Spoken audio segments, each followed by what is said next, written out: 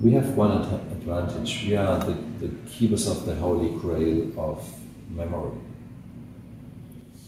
And I wasn't a fan of Joschka Fischer, who used to be the foreign secretary in Germany from the Green Party, who used to be the foreign secretary like 10 years ago. But I remember that we are exactly the same age, born in 1955. And I remember that he said in the Knesset in Jerusalem that he is not responsible for what happened in the Third Reich, but he's responsible for, or our generation is responsible to keep the memory, to spread the news, to talk about it, and to have a very lively memory. What could it be if you live in a dictatorship? And I think that's at the same time our opportunity, but also the challenge. We have the objects to explain what it means to live under dictatorship. And Susan, it's not a long time ago. I'm not that damned old. And I traveled in Franco, Spain. I traveled in Salazar's Portugal. I traveled in Greece, where the junta was still in charge. I mean, I traveled exactly when the revolution started.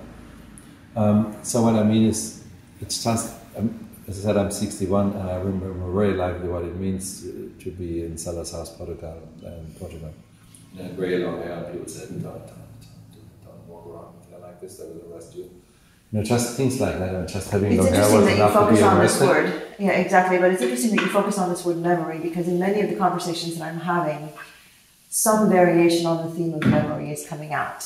So, for example, Ian Levine, who is the global head of programs at Human Rights Watch, is talking about how easily we forget what happened with Nazi Germany. I spoke with Paul Thompson at the Royal College of Arts, and he said, you know, it wasn't that long ago that we had Yugoslavia, former Yugoslavia, or that we had Jewish refugees floating around in boats in the Mediterranean. And so this notion of the importance of memory to how society behaves, ethically or not today, is a very critical theme. But that's obviously something that frustrates you really if you have a certain age, and especially with this kind of job, is this short memory span. Dresden looked like Aleppo 70 years ago. And now in Dresden, people are applauding in front of burning houses where refugees used to live in or were supposed to live in. So, and I wonder if the media isn't connected. What is that? I just don't get it. This is something the older I get, the more it drives me mad.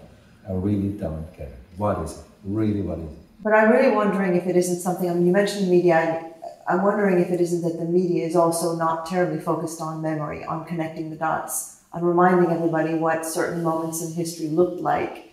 There's such intensive focus because of the media access today through technology on what's happening now and on bringing, you know, the CNN to 24/7, real-time what's happening.